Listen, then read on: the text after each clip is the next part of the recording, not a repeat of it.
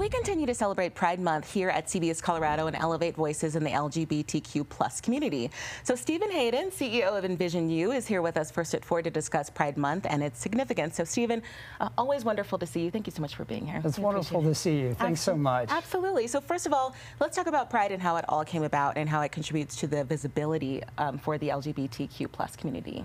Of course. So first of all, to your viewers, happy Pride. It's so nice to be here to have the opportunity to talk about this. Yeah, Pride really started at the Stonewall riots in New York City in Greenwich Village in 1969, and it really galvanized the political movement, the LGBTQ rights movement, and the ability to celebrate Pride across the world that we do today.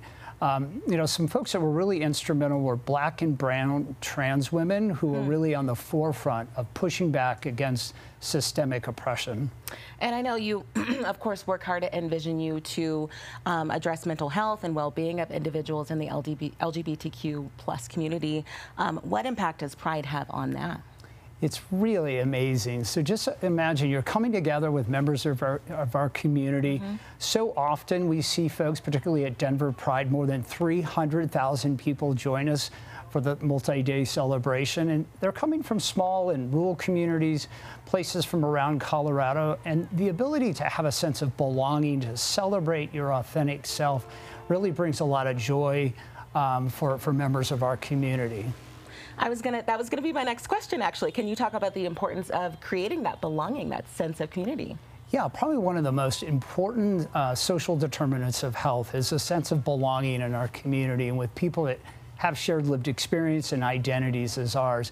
And so, you know, coming together, it's a celebration. It's also a moment to reflect on some of the challenges that our community continues to experience, including a wave of anti-LGBTQ legislation across the U.S. And so it's a great way to celebrate your authentic self and to be in community with people.